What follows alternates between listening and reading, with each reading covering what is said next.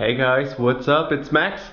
Today's video is a little bit different because we are not directly in Sketch or in Principle, but today I'm going to try out something new. I'm going to record a time-lapse of a sketching process of enhancing the user interface of the Nike app that we already did to create a web version of this, like a normal website.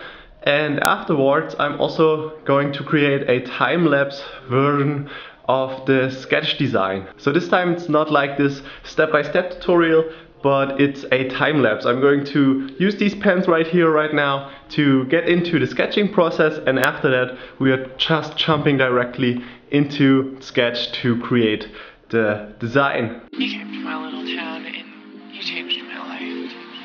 I never thought that one person could do that to another, but you did.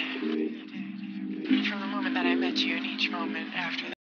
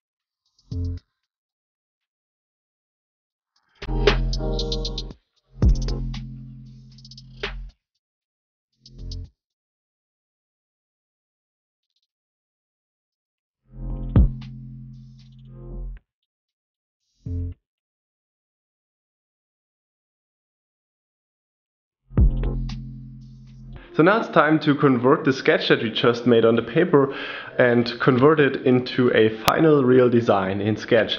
Of course, the download link will be below the video, so you can of course just download the Sketch version, and I hope you enjoyed it. If you enjoyed this video with like this different kind of style using time lapses, hit the thumb up button or let me know what you think in the comment section.